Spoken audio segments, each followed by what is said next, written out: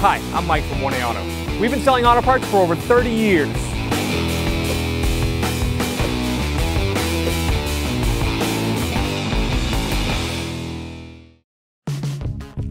If your display in your Ford gives you trouble, and this is common to many vehicles, for example mine, the radio wouldn't play, it's very simple, just reset it.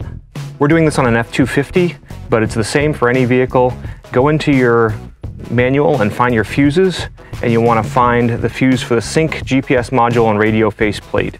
For our vehicle it's number 29 and it's a 20 amp, and we can find that right down here. Pull that cover off, pull the fuse cover off. There's a fuse puller right inside. We know we want to get number 29, which is this bottom one, second one on the bottom. So go in, grab it with your fuse puller, pull it.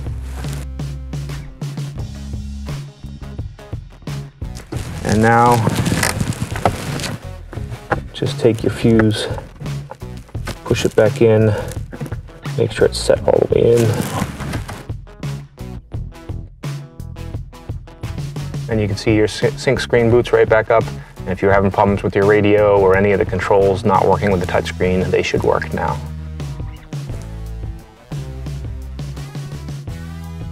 We hope this helped you out. Please shop 1aauto.com for shocks, struts, suspension, lighting, mirrors, window regulators, and much more. All your auto parts needs online at 1aauto.com.